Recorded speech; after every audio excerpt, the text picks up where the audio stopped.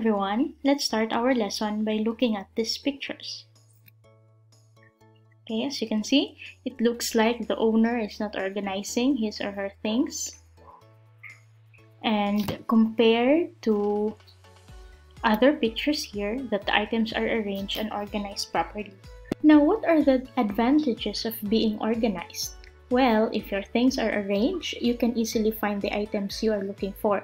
It can save you time, and it can also reduce stress you experience by putting less effort in cleaning and decluttering them. In math, we also have combining like terms, and that's what we are going to talk about, to simplify algebraic expressions by combining like terms.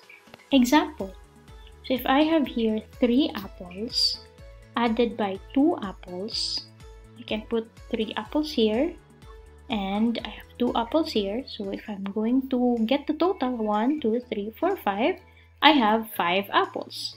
Now let's write an expression and use a letter to represent the apples. I can write here 3a and plus 2a. And then I have, if I'm going to visualize that or write the a's, we have 3 a's here and then added to another 2 a's. Then when I get it, I get 5a. Or simply, I just add these two numbers here, which is 3 and 2, which is 5, then copy the variable. But let's say we are to add another fruit, which is orange.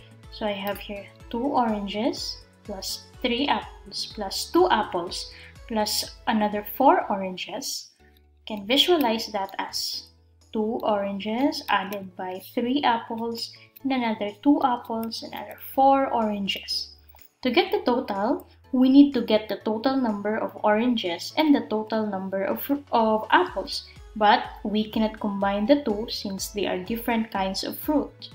So if we added the oranges, we have 6 oranges plus the 5 apples. Similarly, if I have another algebraic expression here, I have for the orange, I represent this O. Then for the apple, it's still A. So I can write here 2 O's and then 5A since we have 3A and then added to 2A and another 4 O's. Now I can only combine O's and I can combine only the A's. So I have here 5A plus 6O, or simply add the numbers which are called coefficient, then copy the variable. So I only add here 2 and 4 since they are the same, which is O. So we have 6O and then we have 3A plus 2A, then it's 5A. In an expression, only like terms can be combined. We combine like terms to simplify algebraic expressions so we can work with them more easily. We can't combine unlike terms because it is like trying to add apples and oranges. So let's define like terms. Like terms are terms that have the same variable raised to the same power. So for example, we have here 5x and 3x. And unlike terms are terms that doesn't have the same variable. So we have here, for example, 5x, 3y, and 2x squared. So we cannot combine these terms since they have different variables. In combining like terms, we just simply add or subtract the numerical coefficients and copy the variable. Again, unlike terms cannot be combined. Let's have more examples. Okay, combine like terms. So we have 10m minus 6m, so they have the same variable, so we can subtract 10 minus 6, we have 4m. So that's our answer. Another example, we have 3m plus 2n minus m. So we can combine this 3m minus m, then plus 2n.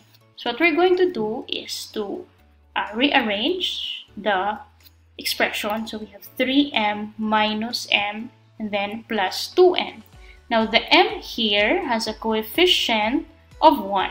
We just simply write the variable and not putting the 1, since any value multiplied by 1 is always equal to the number itself. So when we subtract 3 minus 1, that is 2. So we have 2m, then copy this 2n. So 2m plus 2n. Next, we have 7y minus 6z plus z. So we can combine these z's, and we cannot combine this y.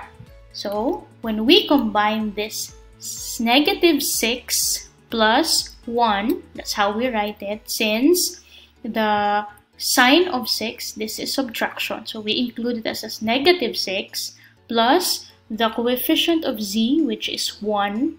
Then adding unlike sign, we subtract and then copy the sign of the greater absolute value. So we have negative 6 plus 1 is negative 5. So our answer is 7y minus, since this is negative, so minus 5, then copy the variable which is z. So 7y minus 5z is the answer. Next, we have 2a plus 3a minus 20 plus 5. So we can combine this 2a and 3a, then we can also combine this negative 20 plus 5. So before that, let's solve this negative 20 plus 5. So again, since this is subtraction, this is also the sign of 20, which is negative, plus 5, this is positive. So when we add unlike sign, you subtract, then copy the sign of the greater absolute value, which is negative 15. And we simply add 2 plus 3, we have 5. Then the answer here is 15, and that is minus, since this is negative 15. Next, we have 20 minus x plus 5 plus 2x. So let's rearrange the expression and combine same terms. We have 20 plus 5, then minus x plus 2x. So this minus x plus 2x, we can write it as negative 1 plus 2. And to find negative 1 plus 2, you just simply subtract, then copy the sign of the greater absolute value, which is, the answer is positive 1. Then we can simply add this 20 plus 5, which is the constant, that is 25. Then since it's 1, which is positive, we can just simply write x. So the answer is 25 plus x. Next, we have 5x plus 3x minus 5y divided by 5z minus 3z. So we combine this x, we combine this z. So 5x plus 3x, that is 8x minus 5y, then combine 5z minus 3z, it's 2z. So the answer is 8x minus 5y divided by 2z, or over 2z. Next, we have 5 open parenthesis x plus 5, then close parenthesis. Now, following the order of operations, we need to simplify what's inside the parenthesis first. But since we cannot combine x plus 5, we can simply distribute the 5 to each term inside the parenthesis, or what we call as distributive property of multiplication over addition. It lets you multiply a sum by multiplying each addend separately and then add the products.